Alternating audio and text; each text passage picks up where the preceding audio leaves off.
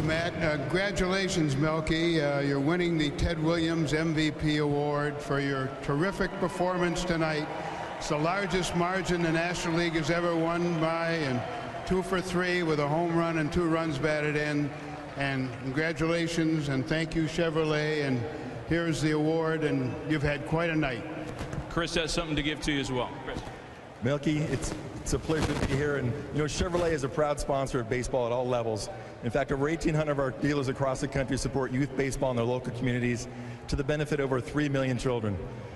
And in honor of your great performance tonight, we want to do a home field makeover for a youth baseball field in your hometown. And for your personal accomplishment, there it is. I'm proud to give you the keys to a brand new 2013 Camaro convertible ZL1. Enjoy it. Melky, congratulations. Tell everybody, who do we have here with you today, by the way? Who are these lovely ladies? And thank you, the fans, my family, and the opportunity for the All-Star here.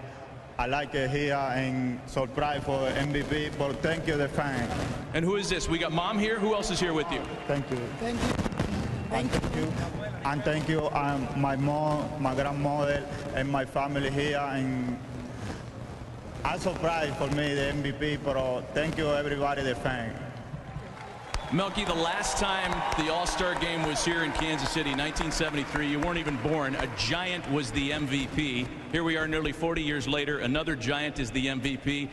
Do you have a message for the fans of San Francisco who seem to enjoy when this event comes to the Midwest? Yeah, and the fans, Kansas City, and San Francisco, everybody, thank you, the fans.